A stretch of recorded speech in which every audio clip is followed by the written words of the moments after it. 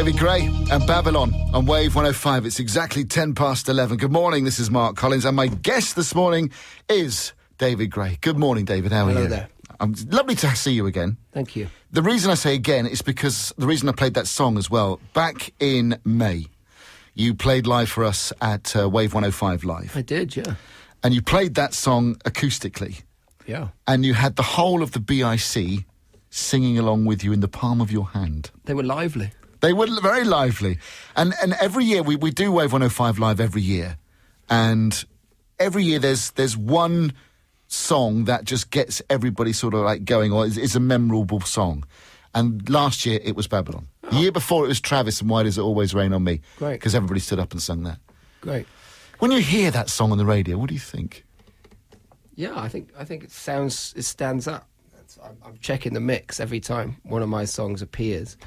As the person who made it, I listen to the way that it's been put together and whether it still sounds genuine. So I don't know. That's what it's like being the person who made it. I'm always checking it.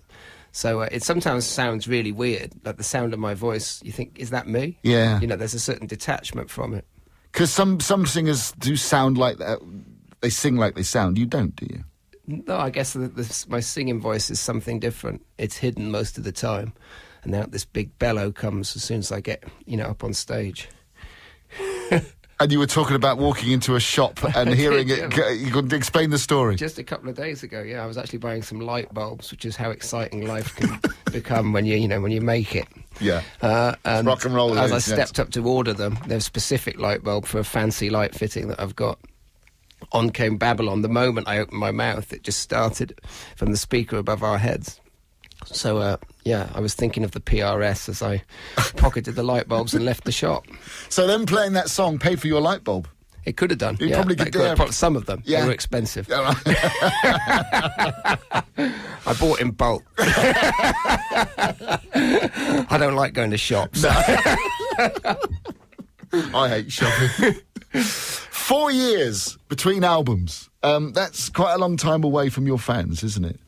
Yeah, it is. Yeah, sure. I mean, I haven't been asleep during that time or sitting on a beach in the south of France. More's the pity. I was working for most of it. There was definitely a bit of slowing down going on because I had 2 records in quick succession that I toured very heavily, particularly in America. So for most of 2009, 2010 and half of 2011, I was basically out on the road. So after that, you do want to recuperate and actually have some life that will then be relative to the music that you're making. So there's an element of slowing down, but I this time round was more problematic making the record because I didn't want to make the same record I'd made before, and I knew that. And it was about finding a new way, and that took a bit of time and essentially involved finding a producer, somebody to help me, and getting the right person and finding what it was I was looking for. I knew all the things I didn't want, but I wasn't sure what it was I wanted. It took some time, so there's a lot of trial and error. There was a couple of big recording sessions that ended up not being used, and then I found Andy Barlow, and things began to click, and we had a good sort of 9 months making the record, and then of course you finish it off and master it, and then it's finding the right moment to come out, so it ends up being quite a long time. But and you went to Andy with about 30 odd songs? Or I did, yeah. more? Well, a huge bag of songs, probably even more than that, but we ended up not using most of those. He was reluctant to dip into the bag because I think when something's made and cast and written and has an authority about it, it's harder to break it open and change it. And what we were looking for was change. So whether he felt this instinctively or consciously, I don't know, but he steered me towards songs that I was still in the process of putting together, or even just really embryonic ideas. He sort of pushed me away from the bag of pre-made material towards stuff that I didn't know quite which way it was going to go, because I felt he probably felt it was a level playing field then, and he could really have some input and really affect what happened, the sound of the song, the way it was arranged.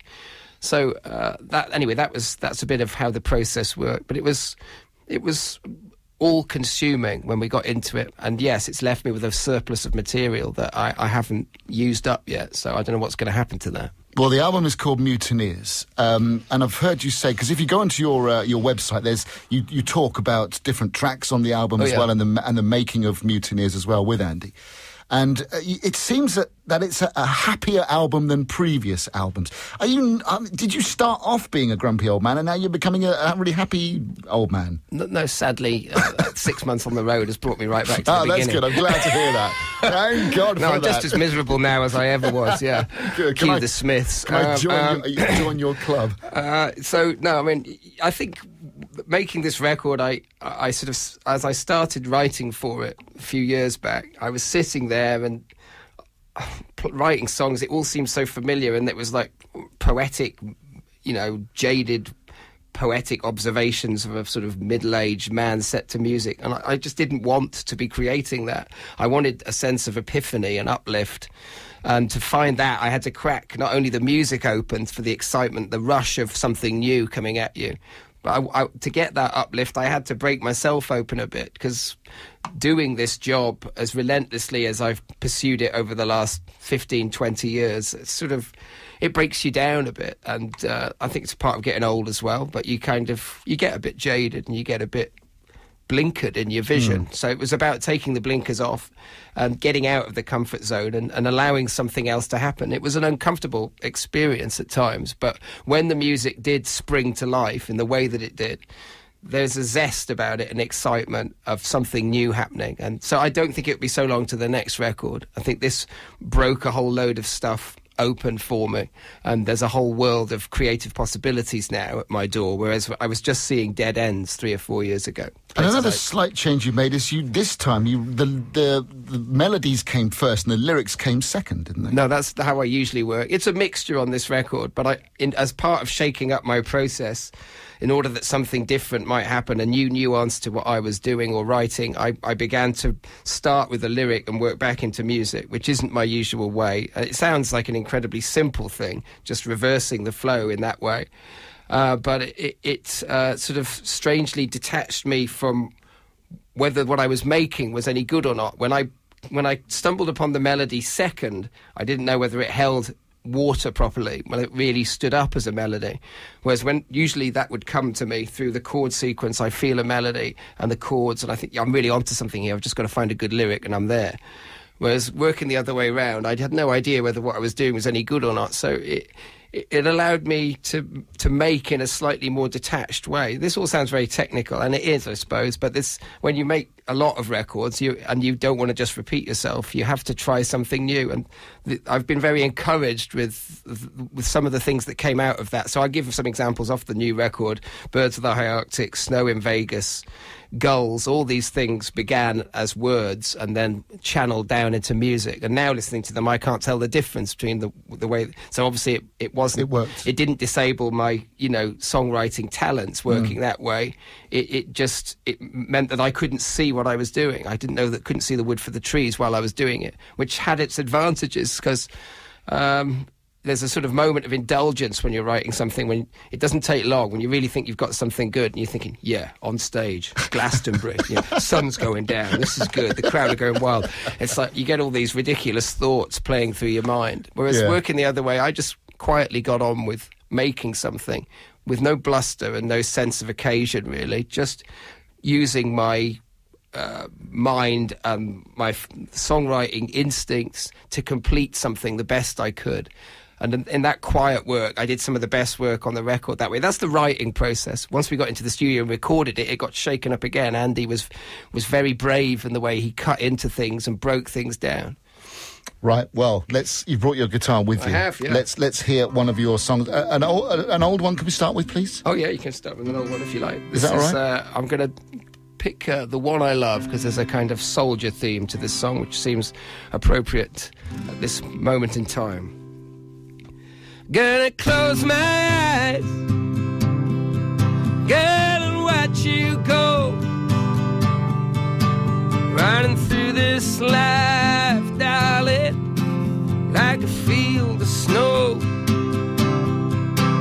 as the tracer glides and its graceful arc.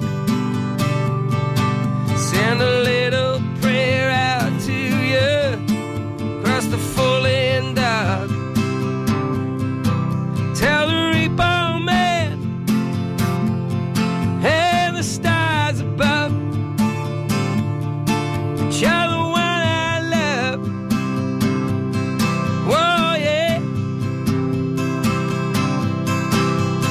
perfect summer's night. Not a wind that breathes, just the bullets whispering gentle amongst the new green leaves. There's things I might have said, only wish I could. Now I'm leaking life faster than I'm leaking blood. So tell the reborn man and the stars above that you're the one I love. You're the one I love. The one I love.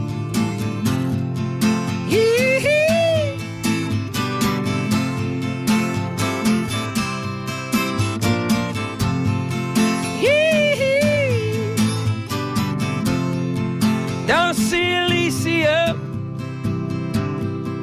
don't see no fiery hell. Just the lights are bright and burning in the Bay Hotel. Next wave coming in like an ocean rock. Oh, won't you take my hand now, darling, on that old dance floor? We could twist and shout under the turtle dove. And you're the one I love. You're the one I love. Yeah, the one I love. Yeah, yeah.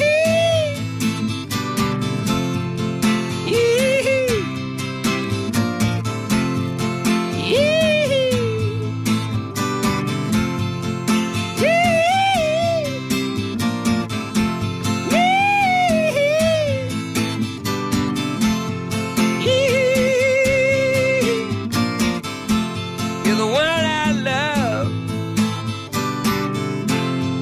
The one I love, yeah. Brilliant. David Gray is my guest this morning here on Wave 105. We'll talk more to David in just a second. Wave. David Gray on Wave 105, and please forgive me, he's my guest this morning. David, I was watching one of your videos the other day about the Little Noise gig that you performed at recently. Oh yeah, that was great. Well, can you explain exactly what Little Noise is? I think Joe Wiley set this charity up as part of MenCap. Basically, it was helping MenCap out. So that was where the money was going. So she asked me, would I perform? I've done it once before, a few years ago. So we played a show in the Union Chapel. And Little Noise, I think, is her sort of wing of the whole thing, where they use gigs. I mean, I'm making this up because I'm imagining this is the truth. I don't actually know if it's true, but she seems to front this part of the charity. So Little Noise is very much her domain, and she puts this string of concerts and events on each year to raise money for MenCap. So MenCap were there, and it was a great night. It was a really beautiful gig, that. Because it was basically.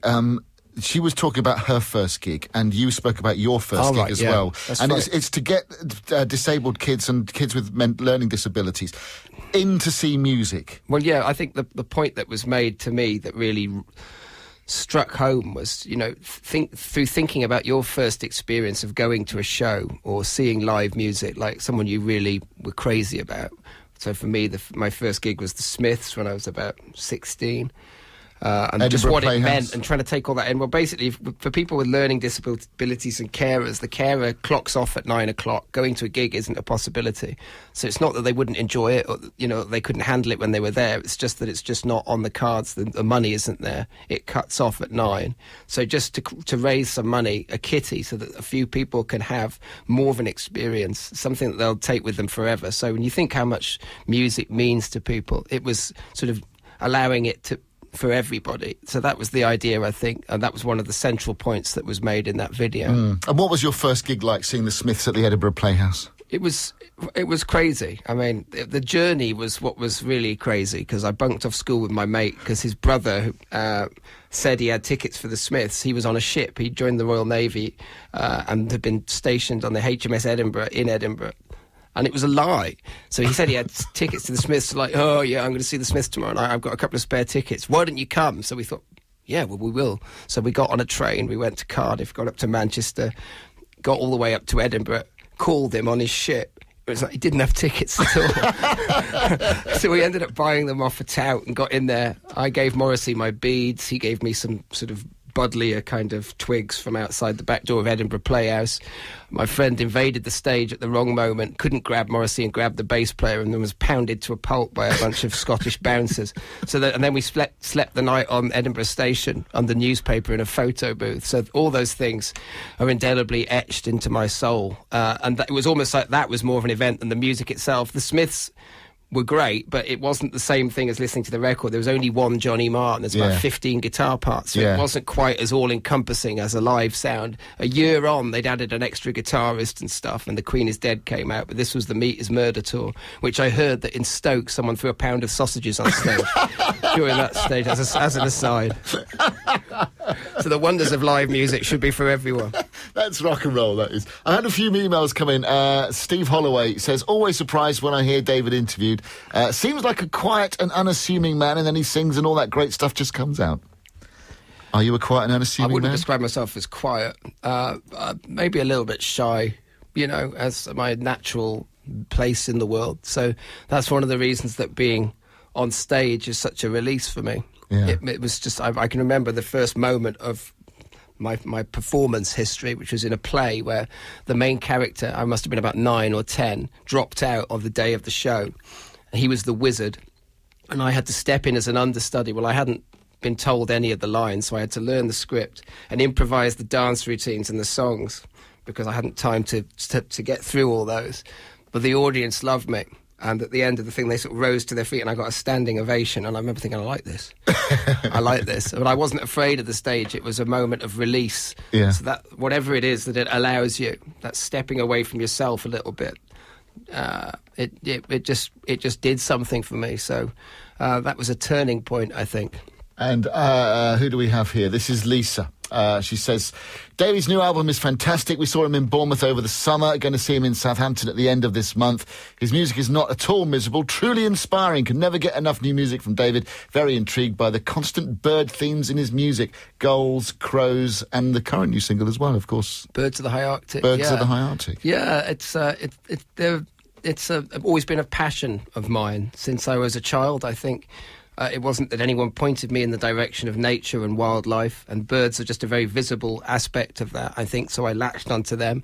I had a bird book that I was obsessed with from the moment I could read and look at pictures, and, it's just been there. And then as pictures of me as a child, about 2 or 3 making an eagle out of driftwood in Scotland, because I'd just seen one.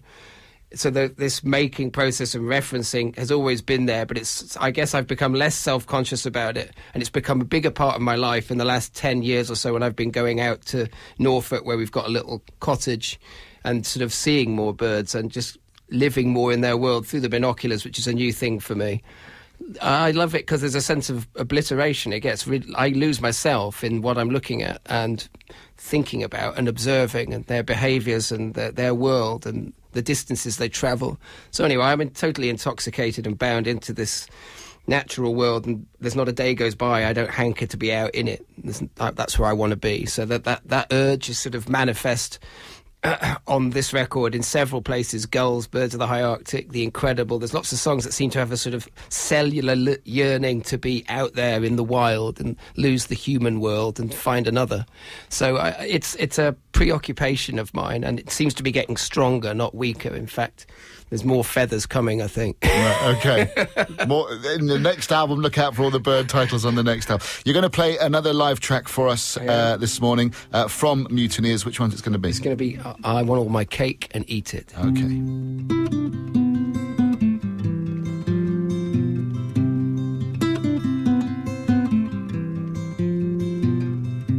Well, I want all my cake and eat it.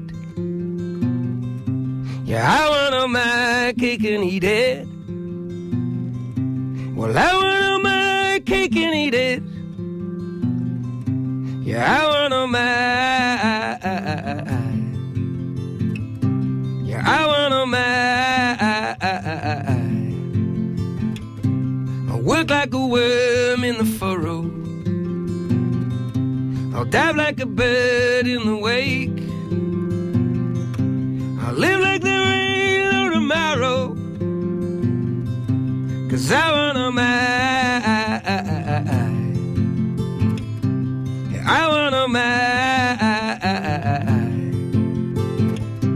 Yeah, I wanna mind. Don't know the meaning of, don't know the meaning of, don't know the meaning, don't know the meaning of, don't know the meaning of, don't know the meaning, don't know the meaning of, don't know the meaning of, don't know the meaning.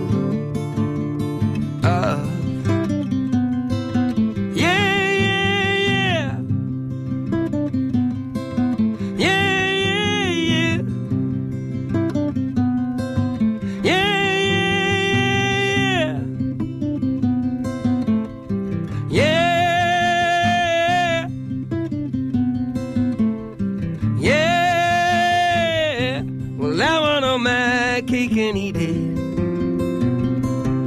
I want my cake and eat it. Yeah, I want my cake and eat it. Yeah, I want my. Yeah, I want my. Yeah, I want my.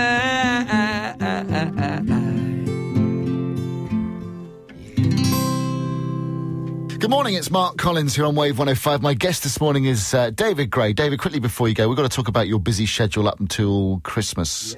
Yeah. You're off to, is it Boston this weekend? I'm going to Boston for a show on Saturday night. Yeah. It's a quick in and out. Right. And then the European dates start about a week later.